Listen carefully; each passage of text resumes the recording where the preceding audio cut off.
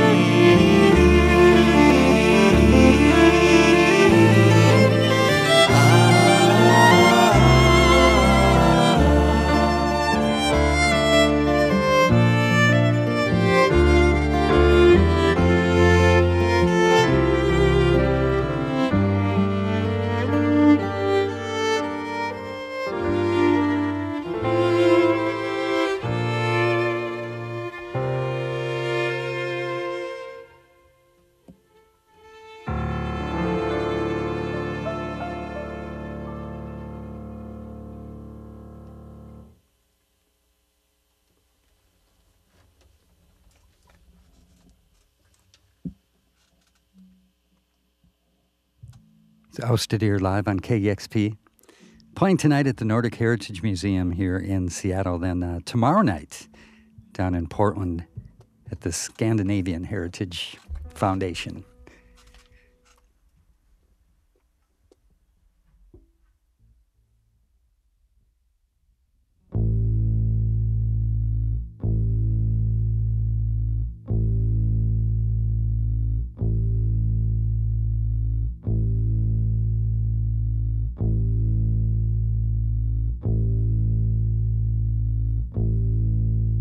Is the will be my final statement.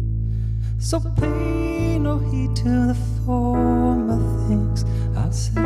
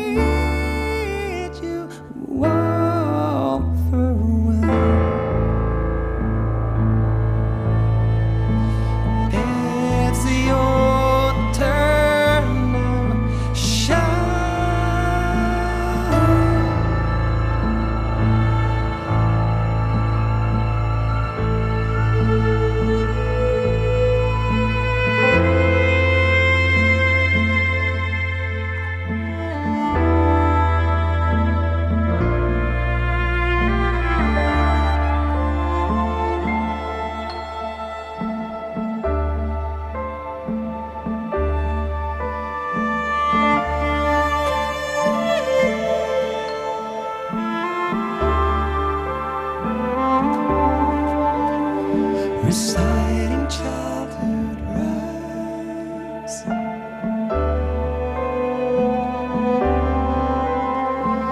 all I have is time, and time is getting old,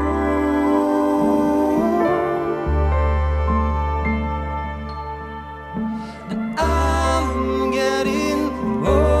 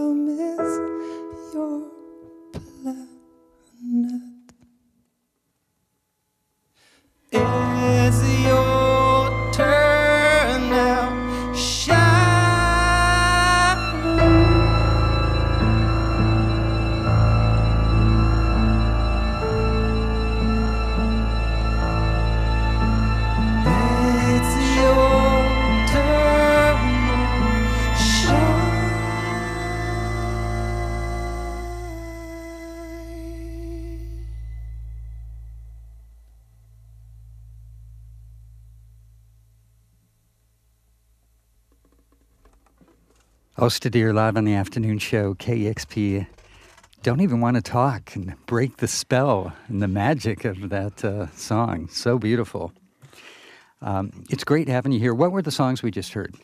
The first song was Ljóð í sand, it's a song from our second album. That means poems in the sand.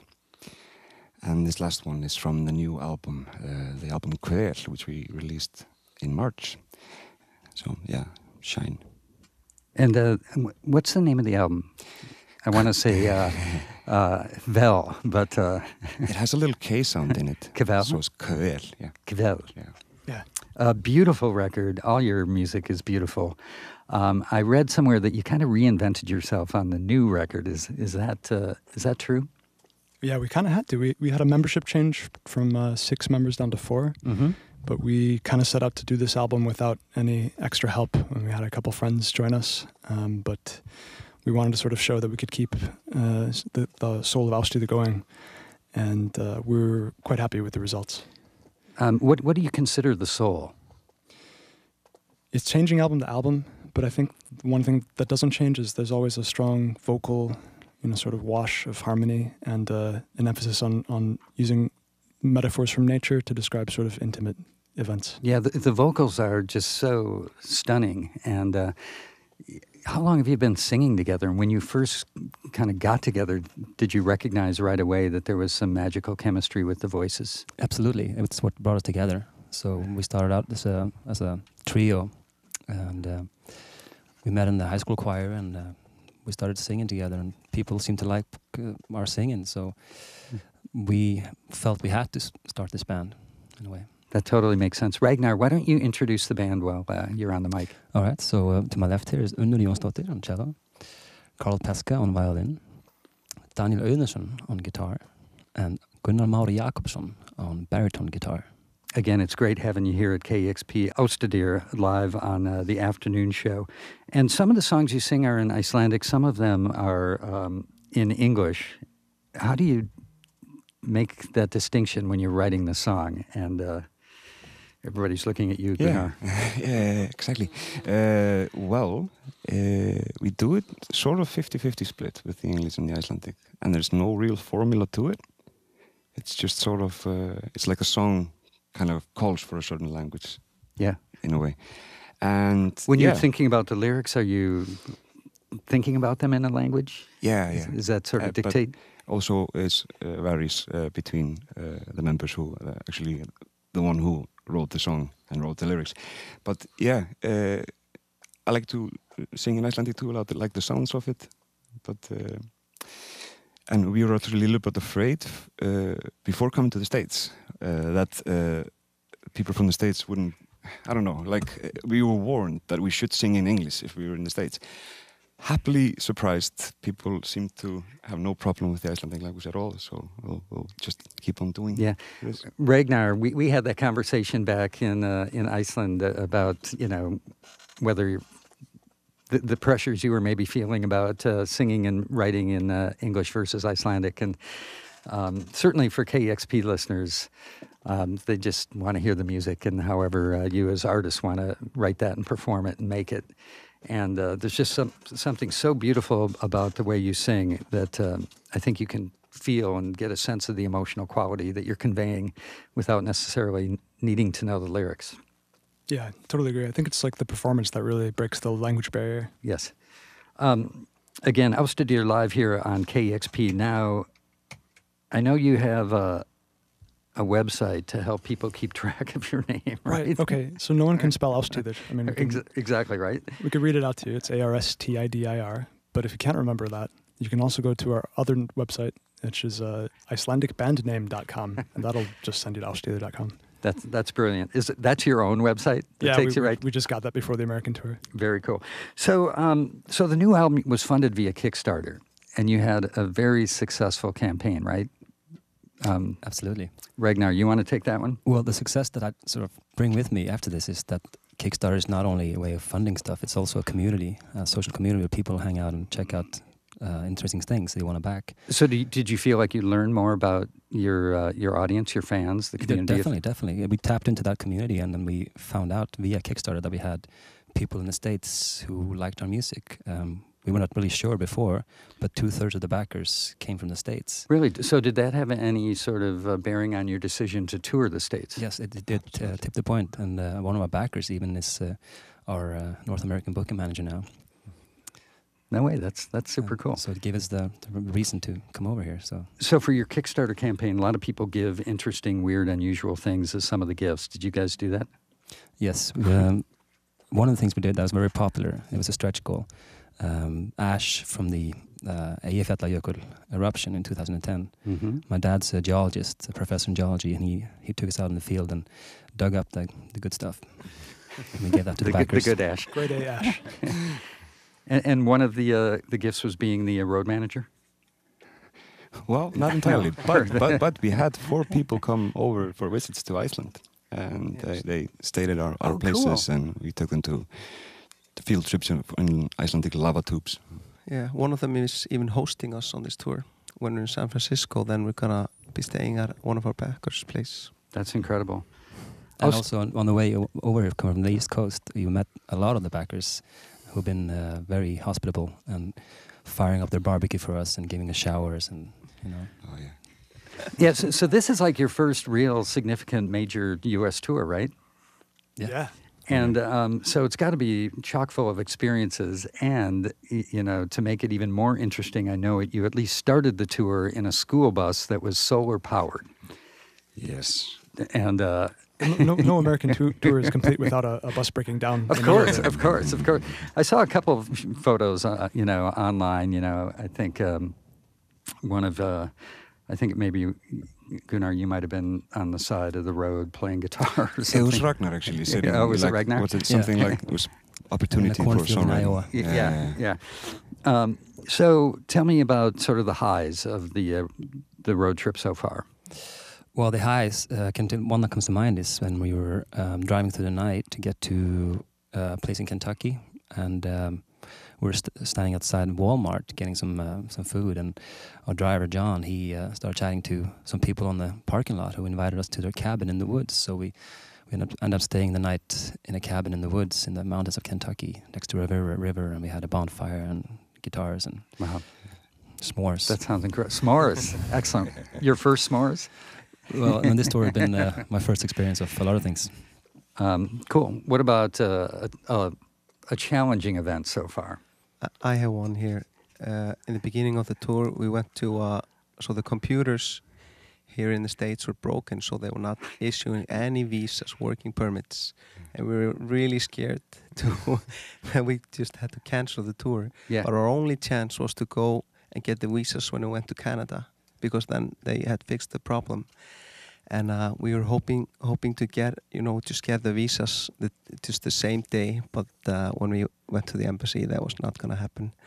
So we ended up missing 5 gigs in the States, and but we had a hell of a weekend in Toronto. Yeah. Well, I'm glad you're here, safe and sound. Árstíðir live on the afternoon show, KEXP, playing tonight at the Nordic Heritage Museum. Now, I guess the show starts at like 7, is that right? That's right, 7 p.m. Okay. How about a couple more songs? And let me try the name of the album again, because it looks really simple. Kvel. Yes, perfect. Which means spheres. Yeah. I knew that. It has multiple meanings actually in Icelandic. Of course. So yeah, that's how we like it. But yeah, spheres is a beautiful translation. Nice. So what are we going to hear next?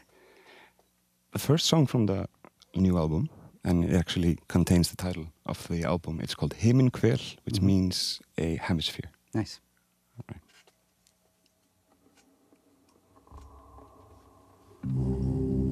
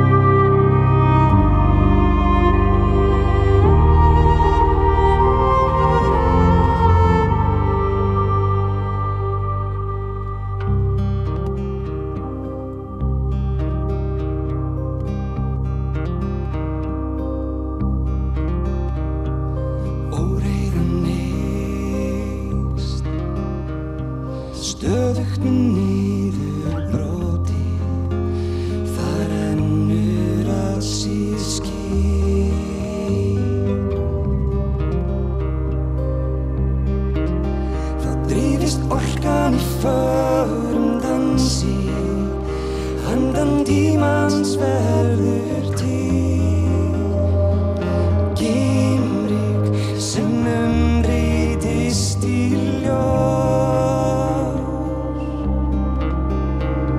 Sólina hvergi sé, öllum stundum gleymi mér, hjarta hólfin fyllast undir sem það í taumlausa átt sem sendir mig aftur heim.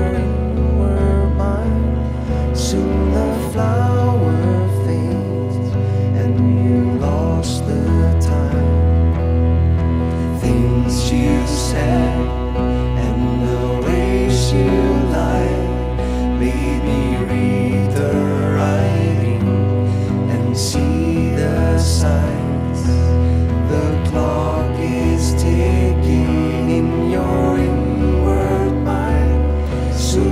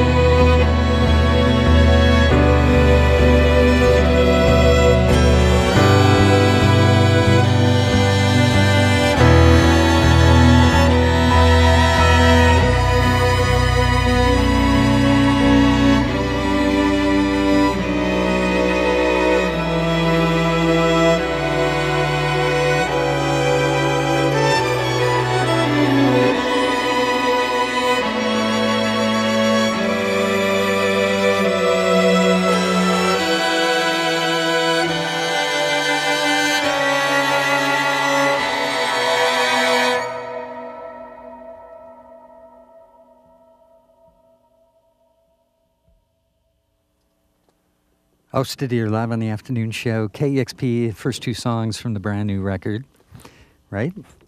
Yeah.